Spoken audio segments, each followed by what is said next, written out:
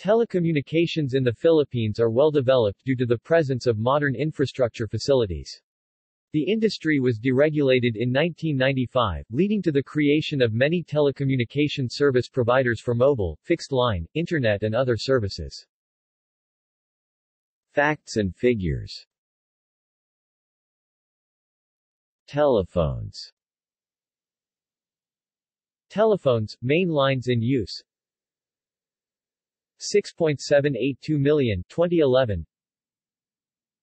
9 international gateways, satellite Earth stations, 3 Intelsat, 1 Indian Ocean and 2 Pacific Ocean, submarine cables to Hong Kong, Guam, Singapore, Taiwan, and Japan. Mobile. SIMs in use. 103 million 2012. Mobile prefixes used. Mobile numbers are coded based on network providers ranging from 0800 to 0999. An international code for Philippines replace the 0 to make an international call to the Philippines that would make it +63800 to +63999. Radio and television. Radio broadcast stations. AM 369, FM 583, shortwave 5, 2003, radios. 11.5 million, 1997, television broadcast stations. 233 plus 1373 CATV networks televisions. 3.7 billion, 2018.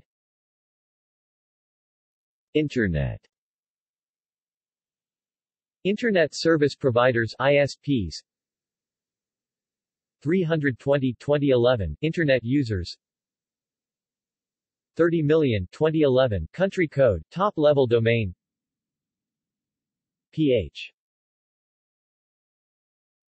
Area codes. Republic Acts affecting telecommunications. August 10, 1963, Republic Act No. 3846, an act providing for the regulation of radio stations and radio communications in the Philippine Islands, and for other purposes.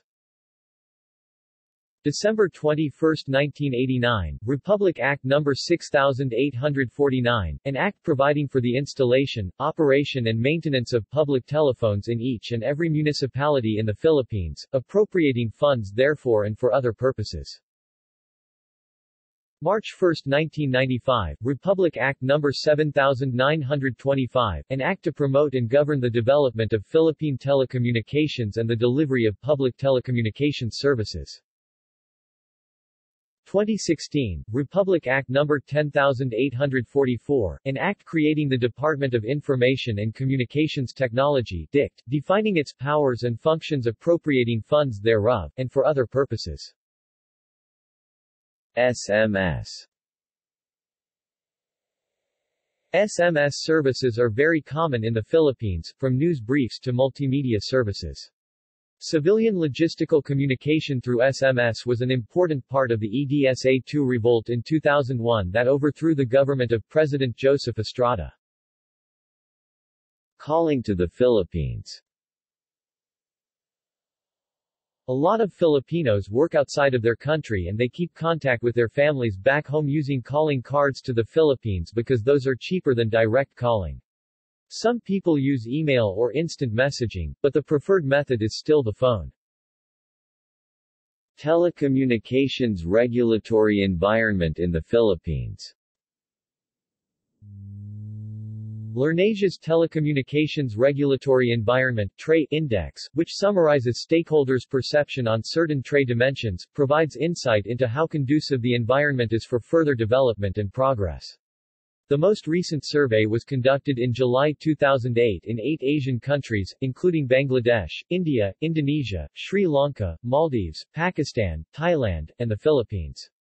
The tool measured 7 dimensions: I, market entry; E, access to scarce resources; E, interconnection; IV, tariff regulation; V, anti-competitive practices; and V, universal services; V, quality of service, for the fixed, mobile and broadband sectors. See also: National Telecommunications Commission. Notes. References. External links. National Telecommunications Commission